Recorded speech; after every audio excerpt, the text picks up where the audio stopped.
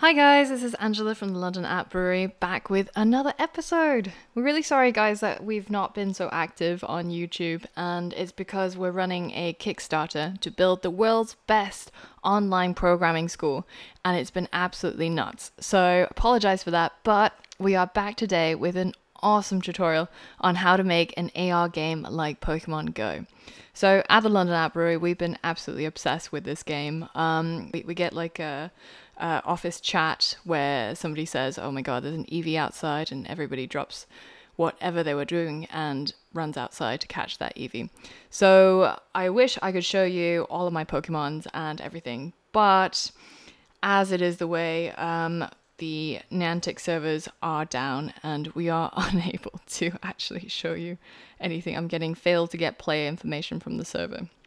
I hope they scale their server slightly faster, and Niantic guys, if you're watching, we'd be happy to help. Anyways, so today we're gonna make a AR game, just like Pokemon Go.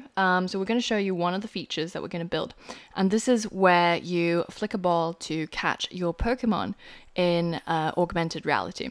And this is really cool. There's not a lot of people doing a whole bunch of AR in-game at the moment, and I think there's a lot of you guys who would like to make your own games like this, so here's a awesome tutorial. So let's get started. By the end of this tutorial, you'll make Pikachu appear on the palm of your hands with augmented reality. Looks pretty cool, huh? Okay, so firstly, let's talk about some of the tools that we will be using to make this app. So first and foremost, we're going to be using Unity 5, Unity 3D, which is going to be the game development engine that will enable us to build this app. So this is an absolutely awesome game engine. It's one of our favorite.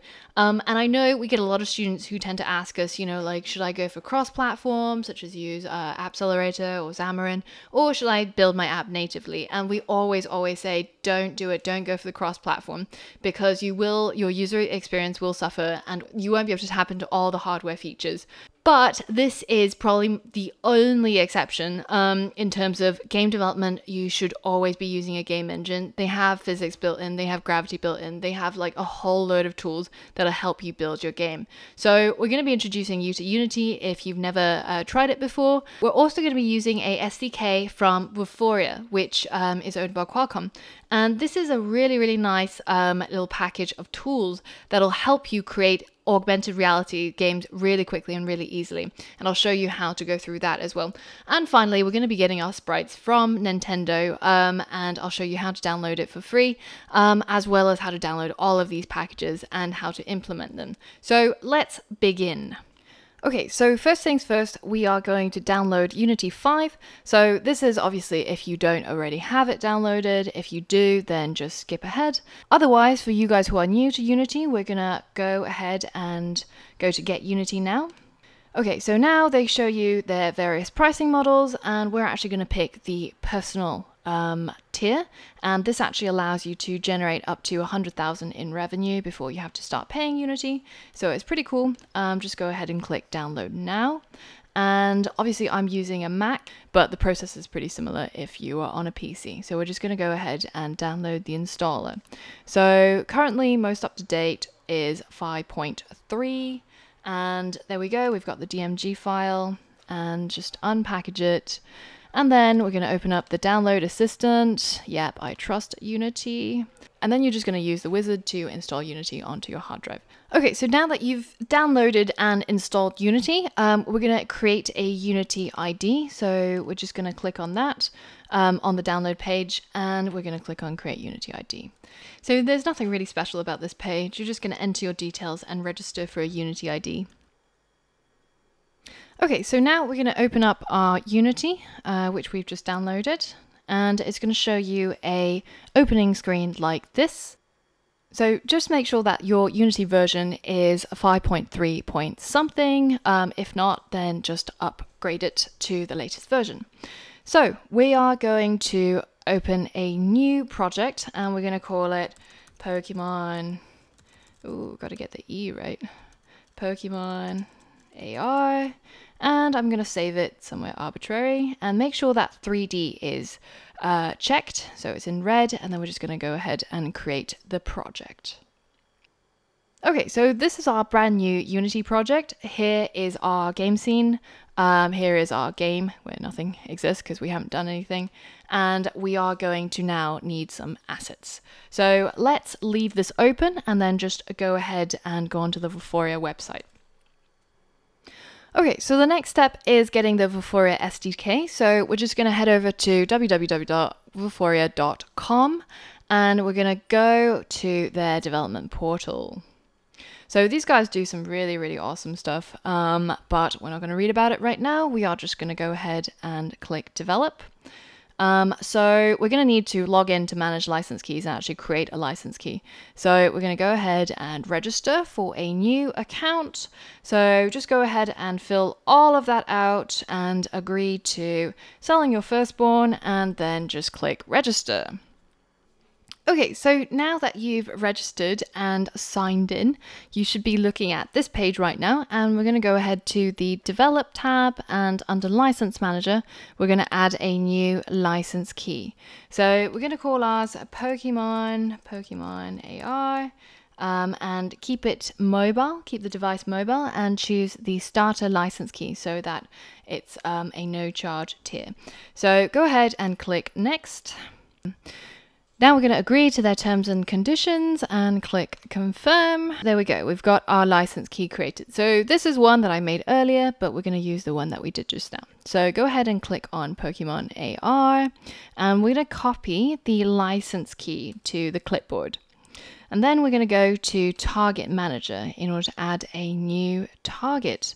So we're going to click Add Database, and we're going to call it Pokemon AI, and keep the device, keep the type of database on device, and then we're gonna click create, and there it is, created right there. So we're gonna go ahead and click on Pokemon AI, and we get into the target manager. So here we're gonna add a brand new target. So the target is basically the image that the camera will recognize in order to display your 3D sprite or your Pokemon.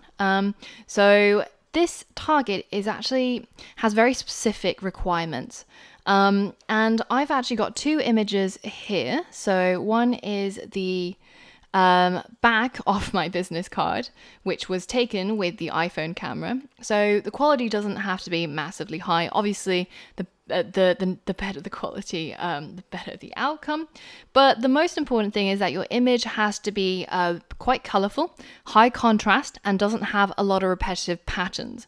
So try and find something that you've got physically, like, I don't know, a colorful mouse mat, or a colorful business card, or even the back of the front of Pokemon cards and Magic cards work quite well as well. So the other thing that I'm going to do is I'm actually going to crop this image so that I get rid of the wooden table in the background. This will make the image recognition slightly easier, have a slightly easier time, and that looks about right. So I'm not using any fancy Photoshop or image graphics packages at the moment. I'm just sticking with Preview, which everybody has. So there it is, cropped and ready to go. I'm going to upload this image as a target. So let's go back into Vuforia, and we're going to add target, single image, browse for that resized image, and keep the width as 10. So this is quite arbitrary. It doesn't really matter what you put in here. So if you were adding augmented reality to an existing app, this is slightly more important. But given that we're just going to put it into a completely new project, we're just going to put in basically the width of my business card. And then we're going to name it Biz Card Back, and we're going to click Add. So now it's uploading the target. Great, so now that's done, you'll see your target, your image, in a small icon over here with the same name that we used. And this is a really important thing that you should look at. So the rating is not really the rating of how beautiful your image is or how beautiful your face is. Unfortunately, I'm sure your faces are beautiful. But the rating here is actually the quality of that image as a target. So as I mentioned before, it has to be high contrast, very colorful, no repeat pattern, etc. And if this doesn't really comply, then you'll get a much lower rating. So I'll actually show you right now.